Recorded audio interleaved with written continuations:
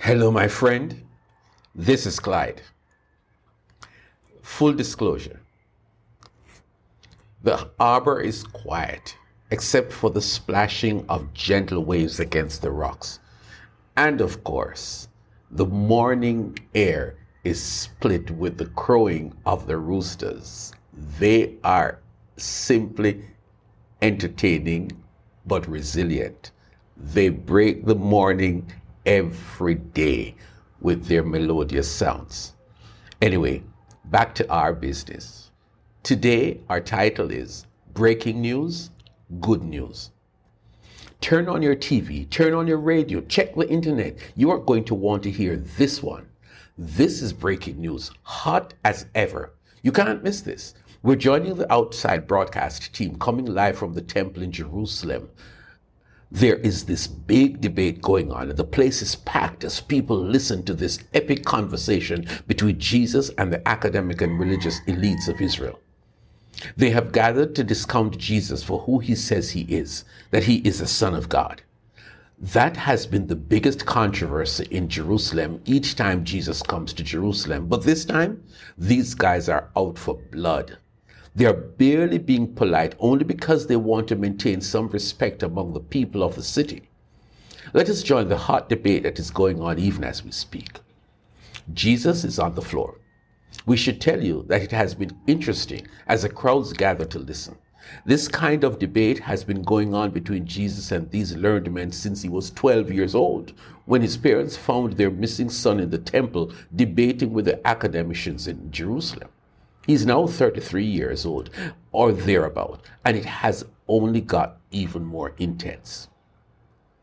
To the Jews who had believed him, Jesus said, "If you hold to my teaching, you are really my disciples. Then you will know the truth, and the truth will set you free."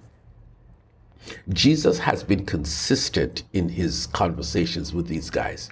He's here to win people to his purpose for coming to earth. That is to redeem humans.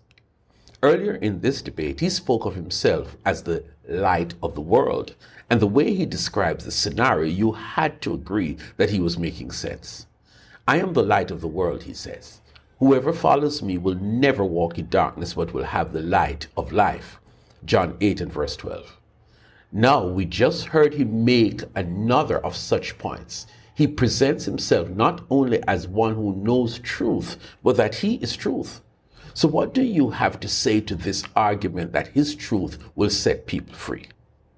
They answered him, "We are Abraham's descendants and have never been slaves of anyone.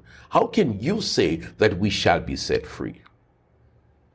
These guys, they are steeped in their religious heritage and are not about to yield to this man from Nazareth who makes these claims that he is the Son of God. No way. Jesus was equal to the debate because he is 100% certain that these learned men, like you and me, that they need salvation. As he speaks, notice that he is responding to their arguments, but somehow he is also talking to a wider audience that includes you and me. Jesus replied, "Very truly I tell you, everyone who sins is a slave to sin. Now a slave has no permanent place in the family, but a son belongs to it forever. So, if the Son sets you free, you will be free indeed. I know that you are Abraham's descendants, yet you are looking for a way to kill me because you have no room for my word. I'm telling you what I have seen in the Father's presence, and you're doing what you have heard from your father." "Abraham is our father," they answered. "If you were Abraham's children," said Jesus, "then you would do what Abraham did. As it is, you're looking for a way to kill me, a man who has told you the truth that I heard from God. Abraham did not do such things.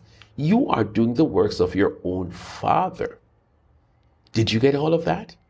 Since they introduced the concept of slave in the discussion, Jesus went there with full blast. He told them straight up that they are slaves.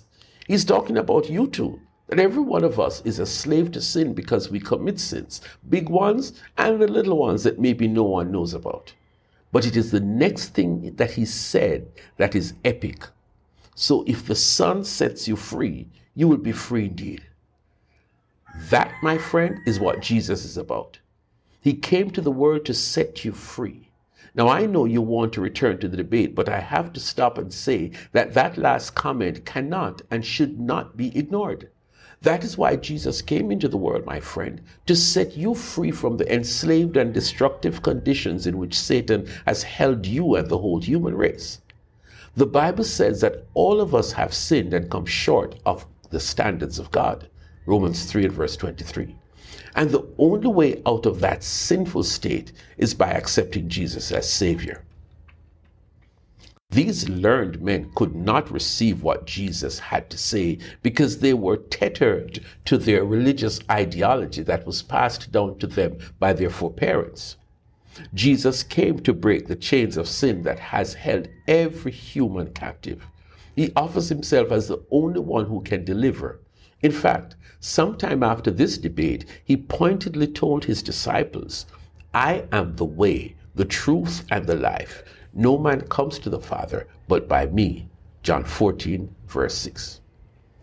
We have to interrupt this outside broadcast, this conversation, to return to our regular lives. But let me share some other points that Jesus made.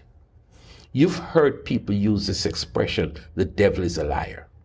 Well, it was Jesus who made that clear in that conversation when he told these learned men that their real father was not Abraham, because Abraham stood for righteousness. Their real father is the devil, and he is the father of lies. "We're not illegitimate children," they protested. "The only father we have is God himself." You belong to your father, the devil, and you want to carry out your father's desires. He was a murderer from the beginning, not holding to the truth, for there is no truth in him. When he lies, he speaks his native language, for he is a liar and the father of lies. Yet because I tell you the truth, you do not believe me. Can any one of you prove me guilty of sin?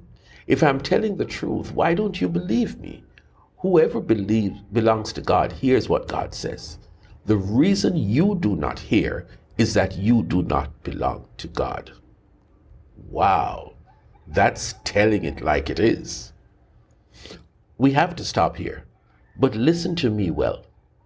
If you are not a Christian, then you are a follower of Satan, the father of lies, and you are not free.